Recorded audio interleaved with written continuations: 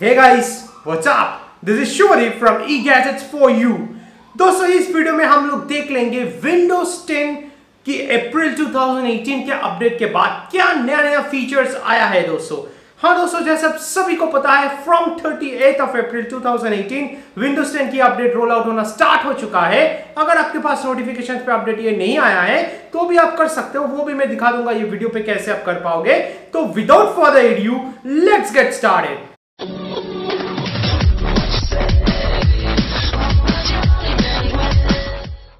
सबसे पहले दोस्तों ये विंडोज का अपडेट नोटिफिकेशंस में आपको 5 मई से पहले मिलेगा नहीं, तो इसलिए आपको सेटिंग्स में जाना पड़ेगा। आप अगर 5 मई से पहले कर रहे हो, उसके बाद अपडेट एंड सिक्योरिटीज में जाना पड़ेगा और यहाँ पे चेक फॉर अपडेट्स बोल के एक बटन आता है जो कि मैं ऑलरेडी ऑन कर चुका हूँ, इसलिए ये प्रिपेयरिंग टू इंस्टॉल अब दिखा रहा है। तो वो चेक फॉर अपडेट्स में आपको क्लिक करना पड़ेगा, तब जाके ये अपडेट डाउनलोड होकर इंस्टॉल भी हो जाएगा खुद ब खुद। इस टाइम पे मैं वीडियो पॉज कर लूंगा, तो ये इजी स्टेप्स है। अपडेट इंस्टॉल हो जाएगा, उसके बाद मैं दिखाऊंगा आपको क्या क्या नया फीचर्स आता है दोस्तों विंडोज 10 के ये नया अपडेट में। दोस्तों सबसे पहले जो चीज है वो है टाइमलाइन। ये अपडेट हो जाने के बाद नया चीज आपको देखना पड़ेगा वो है टाइमलाइन। वो टाइमलाइन देखने के लिए विंडोज और टैब ये दोनों एक साथ अगर आप प्रेस करोगे तो आप देख पाओगे यहाँ पे प्रीवियस 30 डेज में क्या क्या चीज आप यूज किए हो, क्या क्या चीज आप ब्राउज किए हो, वो सारा हिस्ट्री यहाँ पे चला आता है। इसका एक और शॉर्टकट है जो कि है, अगर आपके माउस पैड सपोर्ट करता है तो चारों उंगली एक साथ माउस पैड पे आप रखोगे या फिर स्वाइप अप करोगे आपके माउस पैड पे, तब भी जाके ये टाइमलाइन चला आता है, जैसे कि आप देख पा रहे हो। और इसके साथ साथ आप यहाँ पे भी ये कॉन्फ़िगर कर सकते हो कि सी मोर डेज इन टाइमलाइन, मतलब 30 डेज अप टू डेज देख सकते हो। यहाँ पे डिफॉल्ट कुछ ही दिखा रहा है, अर्लियर, टुडे और नाउ। पिछले कुछ दिनों का एक्टिविटी आप देखना चाहते हो तो वो टर्न ऑन करके आप देख सकते हो। तो इससे क्या होगा कि दोस्तों आपको ये पता चल जाएगा कि कौन कौन से फीचर्स या फिर कौन कौन सा वेबसाइट, कौन कौन सा चीज आप यूज किए हो अपने लैपटॉप पे या फिर अपने डेस्कटॉप पे running on Windows 10 latest version. अब दोस्तों सेकंड जो चीज है वो है नियर बाय शेयरिंग। जैसे एप्पल की एयर ड्रॉप हो गया, वैसे ये नियर बाय शेयरिंग नाम दिया है विंडोज 10 की लेटेस्ट अपडेट में। ये देखने के लिए आपको सेटिंग्स में जाना पड़ेगा, उसके बाद जो सिस्टम का ऑप्शन है सिस्टम में आपको जाना पड़ेगा और सिस्टम में जाने के बाद शेयर्ड एक्सपीरियंसेस बोल के जो है यहाँ पे आप देख पाओगे कि कहाँ से ये नियर बाय शेयरिंग कौन कौन से ये ऑफ किया हुआ है। अगर आप ब्लूटूथ और वाईफाई दोनों में कनेक्ट हो तो ये ऑन करने से आप नियर बाय शेयरिंग कर सकते हो। लेकिन दोस्तों ये आपको याद रखना पड़ेगा कि जिस लैपटॉप या फिर डेस्कटॉप में आप शेयरिंग करना चाहते हो वह उस पर्टिकुलर लैपटॉप और डेस्कटॉप में भी आपका latest version of this Windows 10 update of April 2018 होना चाहिए, तब जाके आप ये देख पाओगे। दोस्तों थर्ड जो चीज है वो है फोकस असिस्ट। दोस्तों ये एक्चुअली इन रियल टर्म्स या फिर लेमैन टर्म्स ये डू नॉट डिस्टर्ब है, तो इसको ये अपडेट ने फोकस असिस्ट का नाम दिया है। ये देखने के लिए आपको सेटिंग्स में पहले फिर से जाना पड़ेगा, सिस्टम में जाना पड़ेगा और उसके बाद आप देख पाओगे यहाँ पे फोकस असिस्ट बोल के ये आता है। तो फोकस असिस्ट में आप तीनों ऑप्शन देख पाओगे, ऑफ, प्रायोरिटी ओनली और अलार्म्स ओनली। अब प्रायोरिटी ओनली देखने के लिए आपका अगर आप ये सिलेक्ट करते हो तो वो प्रायोरिटी ओनली में आपको ये कस्टमाइज प्रायोरिटी लिस्ट आता है। वो प्रायोरिटी लिस्ट आपको पहले सिलेक्ट करना पड़ेगा। अगर कोई भी ऐप आपको डालना है प्रायोरिटी लिस्ट में, वो यहाँ पे ऐड एन ऐप करके आप डाल सकते हो। तो इससे क्या होगा, आपका प्रायोरिटी सेट हो जाएगा। प्रायोरिटी सेट से उसी प्रायोरिटी से अगर कोई भी नोटिफिकेशन आएगा तो वो ऑप्शन में वो दिखेगा दोस्तों। तो ये हो गया एक डू नॉट डिस्टर्ब जैसे कोई चीज जो कि नाम दिया है फोकस असिस्ट बोल के। दोस्तों नेक्स्ट जो पॉइंट है वो है password recovery tool for local accounts. ये दिखाने के लिए दोस्तों पहले आपको फिर से विंडोज मेन्यू में जाके सेटिंग्स में जाना पड़ेगा और इसके बाद अकाउंट्स में जाना पड़ेगा। पहले क्या होता था दोस्तों, अगर आप माइक्रोसॉफ्ट विंडोज 10 में लॉग इन करते हो विदाउट योर आउटलुक एक्सप्रेस या फिर माइक्रोसॉफ्ट अकाउंट कोई भी और अकाउंट से, तो वो अकाउंट का पासवर्ड आपको रिमेंबर करके रखना चाहिए। वो रिकवर करने का कोई भी ऑप्शन नहीं था पहले दोस्तों, लेकिन विद द अप्रैल 2018 अपडेट आप यहाँ पे ये कर सकते हो।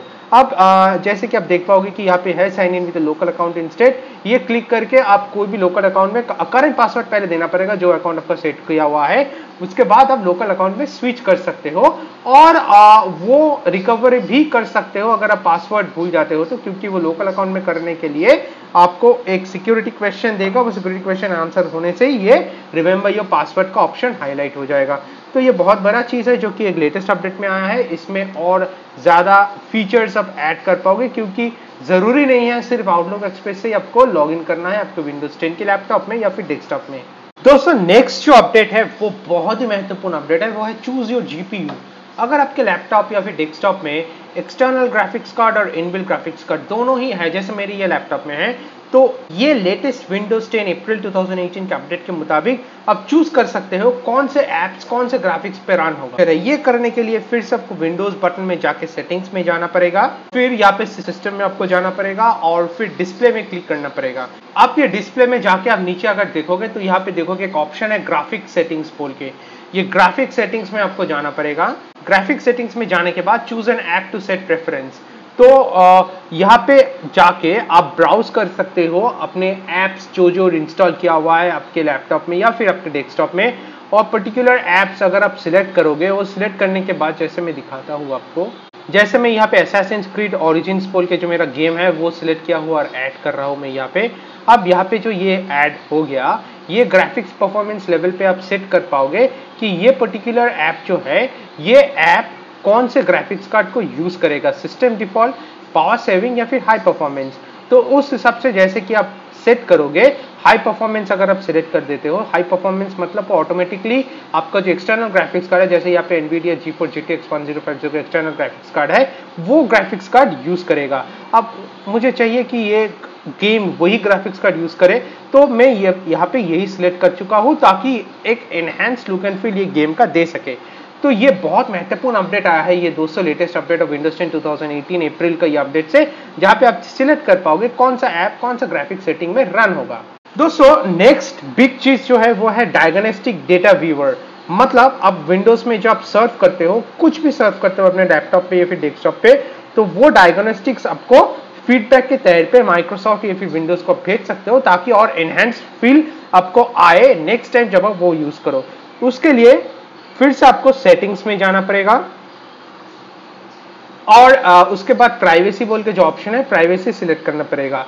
फिर डायग्नोस्टिक्स एंड फीडबैक बोल के ये देखना, ये ऑप्शंस आया है यहाँ पे, और यहाँ पे जाके आप बेसिक और फुल व्यू ये कोई भी आप चूज कर सकते हो। जैसे कि आप देख पाओगे कि बेसिक में send only info about devices, settings, capabilities and whether it's performing properly और not. Diagnostic data is used to keep Windows secure and up to date, troubleshooting problems and make product improvements। और full अगर आप select करते हो, जैसे यहाँ पे full select किया हुआ है, तो बेसिक डायग्नोस्टिक डेटा के साथ साथ info about websites, browsers, apps, features, additional enforce, device health, device usage, एकदम डिटेल्ड डेटा माइक्रोसॉफ्ट विंडोज के पास जाएगा। कोई भी इश्यूज होता है, कोई भी एप्स में कोई भी प्रॉब्लम आता है यूज करने की टाइम पे, तो वो पूरा डायग्नोस्टिक्स डेटा वहां पे जाएगा, उस हिसाब से काम होगा और उस हिसाब से और एनहांस फील देगा नेक्स्ट टाइम यूसेजेस के लिए। तो ये बहुत अच्छा फीचर इंक्लूड हुआ है इस अपडेट में दोस्तों। एंड फाइनली लास्टली जो पॉइंट है दोस्तों, वो है माइक्रोसॉफ्ट एज। हाँ दोस्तों, एक सिंपल सा चीज जो कि क्रोम ब्राउजर और बाकी सारे ब्राउजर्स में था, वो माइक्रोसॉफ्ट एज में अभी तक नहीं था, वो था म्यूट बटन। अगर आप कोई भी वीडियो देख रहे हो या फिर कोई भी वेबसाइट में जाते हो जहां पे साउंड है, तो वो साउंड को ऑफ करने के लिए ये बाय डिफॉल्ट म्यूट बटन भी दिया है। जैसे कि आप देख पा रहे हो कि अगर मैं ये टैब पे राइट क्लिक करता हूं, उसके बाद ये म्यूट टैब आता है। म्यूट टैब होने से ये पर्टिकुलर साउंड जो वीडियो पे चल रहा था वो बंद हो जाएगा, म्यूट हो जाएगा। ये फीचर आया है दोस्तों in the latest April 2018 update of Windows 10। अगर आपको मेरे वीडियो पसंद आया है तो सब्सक्राइब करना मत भूलना मेरे चैनल को, और उसके बगल में जो नोटिफिकेशन का बेल है उसको भी ऑन करके रखना, ताकि आपको नोटिफिकेशंस आए जब भी मैं नया वीडियो अपलोड करूं मेरे चैनल पे। तो होप सो ये वीडियो हेल्पफुल रहा आप सभी के लिए। जितना हो सके इसको लाइक कीजिए और शेयर कीजिए सभी के साथ, क्योंकि नॉलेज और इंफॉर्मेशन सभी के साथ बढ़ना चाहिए। So that will be it guys, bye for now.